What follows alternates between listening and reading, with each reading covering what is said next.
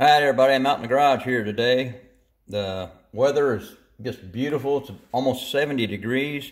So thought I would get out here and try and get some work done. This is on the 51 wheelies. I got the decals put on the wheels. They came out pretty good. I really like how they came out. They laid down nice and flat, and they look really good. There's some other little pieces they had to put on there. I think there were some little directional arrows that go on the sides. I'm not going to put those on there. I think that looks good enough right there. I wanted to show this because I don't like the shocks that come with any kits. So I've been struggling on the Henry J and the 55 Pro Street that I'm building, and I come up with this. Let me see if I can zoom in here. That bottom one is what came in the kit for the 67 Chevelle, and that's a piss poor excuse for a shock.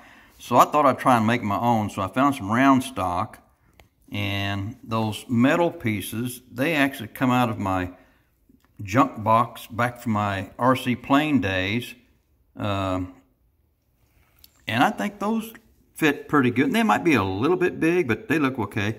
And I use this wire. Let me zoom this back out again. I use this telephone wire that I buy at the hardware store, and I just cut a piece of that off, stripped the insulation off of it, and wrapped it around that piece of plastic there. I think that simulates a shock coil pretty good. Anyway, if you guys make your own, leave me a comment down below how you guys make yours. You know, I'm interested in making my own shocks from now on, but I want to see what you guys do. Okay, since the weather was so good today, I was able to get some paint on the 51 Henry J. Now, if you guys been following my channel, I painted this same color. This is the Tamiya's TS-56 Brilliant Orange.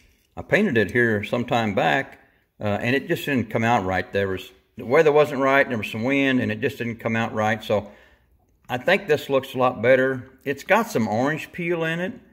Let me see if I can, you can see it there. I'm hoping maybe a little bit of wet sanding and then some polishing will take most of that out, but I guess overall I'm satisfied with it. It was about 65 degrees when I painted, and humidity was down to like 26. So it was just perfect conditions. And I primed this with this Tamiya's white fine surface primer, which laid down really nice, and then hit it with that TS-56 Brilliant Orange. And like I said, it looks okay. I've seen videos of guys that spray this Tamiya rattle can stuff, and they say that it goes on and with no orange peel, no issues whatsoever. I can't get it to do that. I don't know. I've tried, you know, I'm holding the can 8 to 10 inches away, and I've tried various ways to do it, but that's about as good as it's going to get. Let's go over here, man. I'll show you. I got all these painted parts on here. Here's the front end. And you can see it's just chunky looking. It's got some orange peel in it. And you know, it'll clean up pretty good. But I was just hoping for a little bit better than that, but it looks all right, I guess. Here's one of the doors.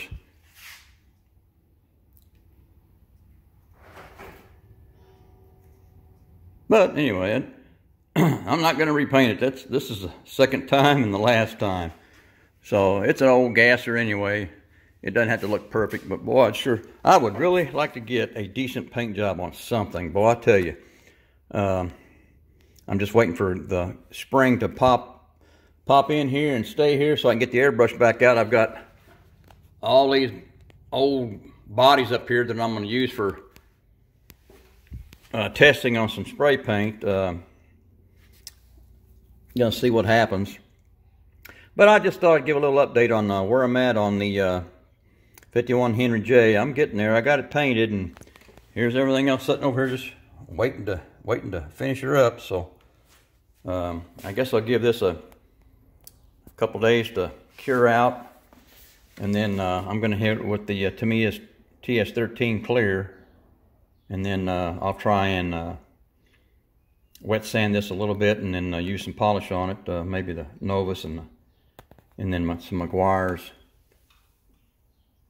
But overall, I guess it turned out okay. I'm pleased with it. It's okay. I like it. So that's the update on the Henry J. All right, that's about it, fellas.